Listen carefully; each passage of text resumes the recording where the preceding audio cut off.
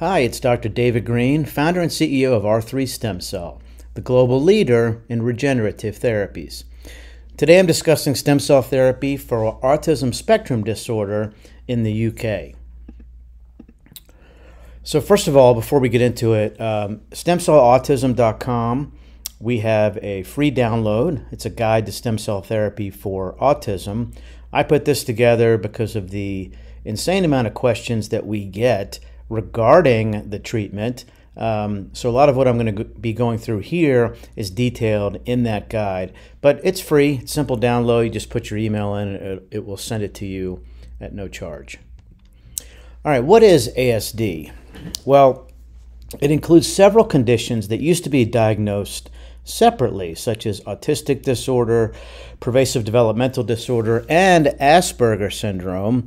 Overall, it includes difficulty with communication and interaction with other people, restricted interests and repetitive behaviors, and symptoms that hurt the person's ability to function properly in school, work, and other areas of life. So how common is it? The latest data, it's a little bit difficult because it used to just be the 3 individual diagnoses. Now they're all being lumped together. So the latest data worldwide is about 1 in 54 children are diagnosed with ASD. If you look at the Autism Society of UK's website, they state that about 700,000 individuals in the UK are affected. It is hard to compare historical rates because of the criteria change. There are 4 times more common ASD diagnoses in boys than girls, and it is reported in all racial, ethnic, and socioeconomic groups.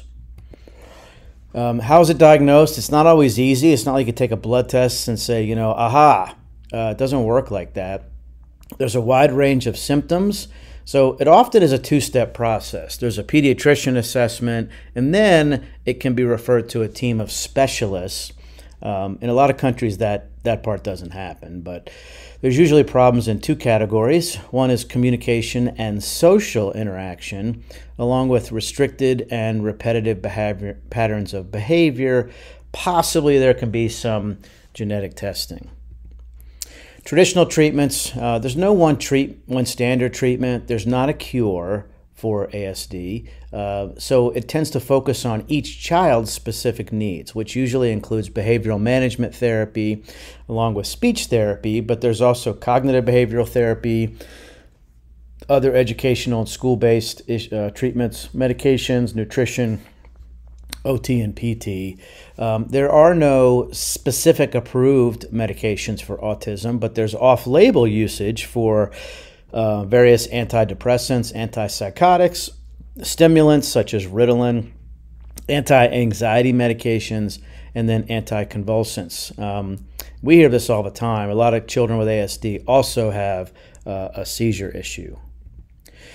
All right, moving into stem cell therapy, treatments to date have focused on the use of what's called multipotent stem cells, and those would be MSCs, which are mesenchymal stem cells, and then HSCs, which are hematopoietic stem cells. Treatments to date have not focused on embryonic stem cells. I'll tell you why on the next slide. The mechanisms of action of the stem cells that are multipotent include dramatic reduction of inflammation, immunomodulation, new blood vessel formation, that's called angiogenesis, and then a lot of paracrine actions, which is cell-to-cell signaling for reprogramming. Stem cell therapy for autism is not a cure, but as you'll see throughout this presentation, it can dramatically help. Recent evidence suggests that immune dysregulation and neuroinflammation play a key role in the cause of ASD. We don't know exactly the cause. Stem cells are able to strongly inhibit CD8 and CD4 lymphocytes and natural killer cell overactivation and proliferation by inhibiting a pro-inflammatory tumor necrosis factor alpha. So they are able to modulate the immune system and help a lot with those issues. So this is a paper in World Journal of Stem Cells, 2019, the rational use of mesenchymal stem cells in the treatment of ASD. So MSCs can be placed directly without genetic modification or pre-treatment, and they don't cause growth or uncontrollable growth or tumor. So when we do the treatment with mesenchymal stem cells or hematopoietic stem cells, most of the magic, so to speak, happens at the lab. Any red blood cells are removed. There's a lot of safety testing that goes into these, but they do not cause tumors, okay? You don't have to do cross-matching or cross-typing. Several proof of concept clinical studies have shown the safety and effectiveness of MSC treatment in autistic patients. So embryonic stem cell therapy, along with induced pluripotent stem cell therapy, are just not ready for prime time. So you should not be looking at one of those. Embryonic stem cells can lead to tumor formation. They immediately get rejected, so you would need immune suppression drugs as if you had a kidney transplant or something like that for the rest of time. So it's not a good option. Stem cell therapy with mesenchymal stem cells and hematopoietic stem cells are the way to go. So excellent results to date. This is actually almost 10 years ago, was a collection of studies reviewed that showed promising and impressive results. It's not quite clear how the MSCs do what they do, but as you can see in these studies, for ASD, you can look at the primary outcome, improvements in cognitive and social tasks, improvements in stereotypic behaviors, improvements in cognitive ability, so on and so forth down the list. There was only one there that showed no improvements. When we see no improvements, it typically means that it's a low-quality stem cell or they didn't give enough. All right, so this is a paper that my team wrote at R3, The Promise of Autologous and Allogeneic Cellular Therapies in the Clinical Trials of ASD.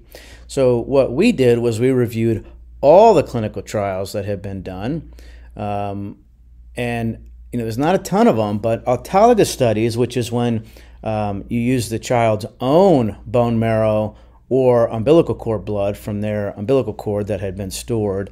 There were 2 studies with bone marrow, 3 studies using umbilical cord blood, and then in the allogeneic, which was from a donor umbilical cord, there was 1 study that used umbilical cord stem cells. There was 1 study for umbilical cord blood and fetal stem cells, and there was 1 study for umbilical cord blood and umbilical cord mesenchymal stem cells. So we're going to go through those studies in the next few slides. So in China, they conducted a phase 1 and 2 clinical trial to measure the safety, feasibility, and effectiveness of both umbilical cord mesenchymal stem cells and the umbilical cord blood cells in autistic children. It was open label, so there wasn't a secret as to what the patients were receiving. There were 37 autistic subjects, and patients received both cord blood and the umbilical cord mesenchymal stem cells. They didn't have any adverse events except for a low-grade fever. That's actually very common. We do sometimes get some nausea, but usually it's the low-grade fever, maybe a little dizziness and chills, but it's very temporary side effects. The significant changes observed in these 2 clinical trials included improved social and behavioral withdrawals, enhanced eye contact, less emotional and aggressive response, adaptability, and less hyperactivation and unstable speech patterns. At 6 months, the results were compared to the control group, and considerably higher improvements were seen in the intervention group with the stem cells. Study out of Panama from 2019. This was actually a very well done study with 20 participants receiving a total of 144 million umbilical cord mesenchymal stem cells over 4 treatments. The study has been retracted as of this past year because the patients did pay for treatment, but that shouldn't have caused a retraction. I mean, even patients in these FDA clinical trials can pay for treatment. The FDA approves that, so doesn't discount it in my mind. The adverse events included fatigue, headache, fever, a little hyperactivity temporarily, anxiety, and some swelling at the injection sites. All these were temporary. The periodic psych eval showed that the group of children who presented improvements also manifested increased awareness. noticeable improvements in social communication and motor ability. So it was very, very good outcomes. Here's one out of Duke University in the United States. These were autologous cord blood infusions. So at Duke, they started out by doing their first study open label. So all patients actually got the treatment, and it was all IV. They didn't give anything intrathecal. It was 25 kids. They used their own umbilical cord that had been saved. Anywhere from 1 to 5 million mononucleated cells per kilogram. That means umbilical cord blood. Okay, so there's stem cells. There's also a lot of other types of cells. So it was IV infusion. They deemed it to be very safe. They described significant improvements in behavior observed in the first 6 months, and then it was sustained at the 12-month follow-up. So if you think about it, they're giving these stem cells IV. And the problem with autism spectrum disorder is predominantly in the brain. So you want to get the stem cells to the brain. And IV, only a very few of the cells can get to the brain because of the blood-brain barrier. So remember that. We'll talk about that here in just a little bit. So when you look at our treatment program, from the UK, we offer these treatments in Manila in the Philippines, Islamabad, Karachi, and in Pakistan, and Mexico. We have 2 locations. The stem cell therapy, as it should be done, is not allowed in the UK. So that's where we offer it. And we treat a lot of patients at all these locations for ASD and about 50 other conditions. So the process starts with a free phone consultation with one of our experienced stem cell doctors. We have patient concierge representatives who will be assigned to you that will help with all the travel logistics, including travel from the airport to the clinic and back. We also help, if there's a certain amount of stem cells, we do give 2 free nights in a hotel. The cells come from our FDA-regulated labs in the United States. They have a pristine safety record. The FDA requires very rigorous quality assurance. The testing on the biologics are first rate. Includes many different diseases, bacteria, virus, fungus, and only if all of it is negative are the cells released for use. Our viability of the stem cells averages about 90% or a little higher. These are very pure, potent stem cells that are below the 4th generation. We don't culture past usually the 3rd generation, which means that the very pure and potent, and that's what the International Society of Stem Cell Research recommends. All right, I wanted to show you one of our clinics. This is our Cancun, Mexico clinic. We have private rooms for the children and patients who need that. We can set up with whatever cartoons or shows, and it's very relaxing with the recliners. Here is a view of the common area where we do a lot of IV therapies. A lot of patients get to know each other, and it's very relaxing when they're getting their IVs. Behind that is our biologics preparation area. We have the centrifuges. This is one of our doctors drawing up some of the mesenchymal stem cells and exosomes. Behind that, we have a private procedure room. It's kind of set up, it looks like a surgery room. We don't do surgeries in there, but it is fully equipped with the anesthesia machines. In this video, one of our anesthesiologists is sedating a child who has ASD. The child is not being put to full sleep. There's no general anesthesia, but he's just being consciously sedated. So he's very comfortable. He's not under, he doesn't have the intubation or any of that. The mother's in the room, and here he's doing the intrathecal application of stem cells, which takes about 10 minutes. The children don't feel it, they don't remember it, and it's been very, very safe. We've done it hundreds and hundreds of times around the world. Okay? We like intrathecal because it gets a lot of stem cells to the brain in a very safe format. And reversing the sedation just takes a few minutes, and then he'll be tired but ready to go to the hotel after the monitoring period. Here you see some of the mesenchymal stem cells as well as the exosomes. We give both. We feel like the combination works exceptionally well. We've been doing that for years. Our patient satisfaction for ASD is over 85%.